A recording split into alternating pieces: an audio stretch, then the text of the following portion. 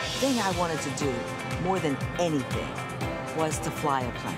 I went to flight school, and in a year, I went from 1 flight hour to being a flight instructor. I had never been happier.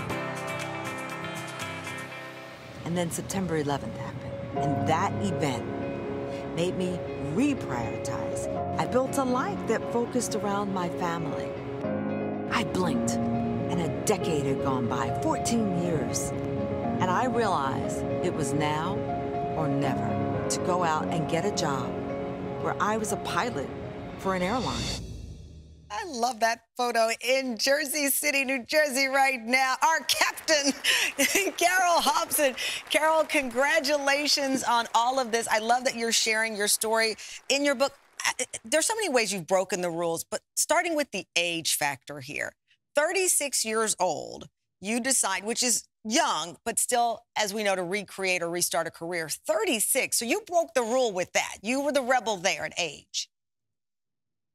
So first of all, thank you so much. I have to tell you, I've been watching your other guests, and it's been so exciting to see them. The young woman who was 8 and I can't wait to wear something that she has, just like you have. I want to wear that on my layover. I love it. Maya's fashions.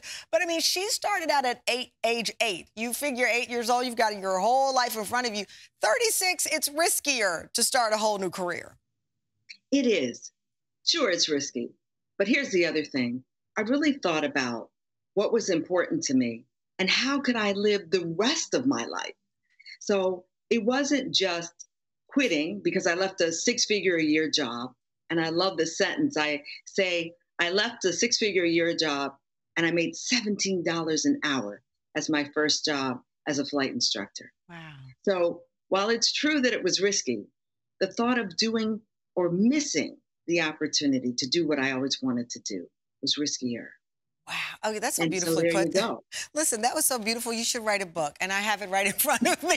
And, you know, I got to tell you, too, you are breaking down the barrier in the world of aviation, particularly because with pilots, the airlines cast a net from the military. They typically hire people who were formerly in the military, and that means the net includes a lot of men. And that's how women also get filtered out of the process. So you are challenging the process as well. That's exactly right. You have hit on so many keys. So when you think about it, you say, well, how come there aren't more women doctors or more women scientists or more women engineers? It's the same thing. And this is our opportunity. So during the pandemic, or let me back up, before the pandemic, we had a pilot shortage. Then during the pandemic, when people weren't flying as much, we still had a pilot shortage. We just weren't flying as much. And now here we are. If you were to make a V-shaped recovery, we're on the other, almost on the other side. And people are eager to get back. And so I feel really good that the company I work for thought about that. And they took a business problem and they created a solution. And the solution was to buy a flight school. And that flight school started a program called Aviate.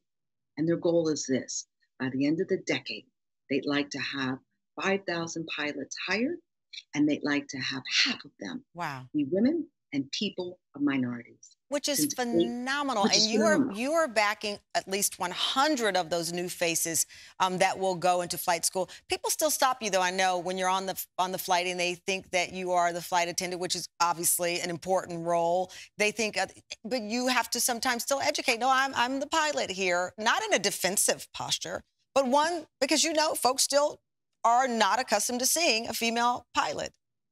So you said it, and I gotta do a shout out to that photo. So the gentleman in that photo, his name is Captain Cleo Ratliff. He was my instructor in what we call IOE, which is your initial operating experience. And you're absolutely right. People stop me all the time. Can I have a coffee? I'd like a Coke. And this is what I say. Sure, we'll make sure that you get one. I'll send someone from my crew to get you one. But being a flight attendant's awesome. And without them, oh my goodness, our lives would be very difficult. So, but I never, ever get ugly about that. I feel like that is an opportunity to talk about what comes next. Yeah. And that's opening up the door for some other young women so that when they see me, I'm not the only one that they've seen. And that's part of why we have people who don't even imagine that I could be a pilot. Well, that's because Yeah. you are a rule breaker, you're a rebel, and you're opening the door for so many others. I just thank you so much, and I look forward to being on a flight and hearing you over the overhead system. I can say, I know her. I know her. Carole's book is called A Pair of Wings. It will be available in June.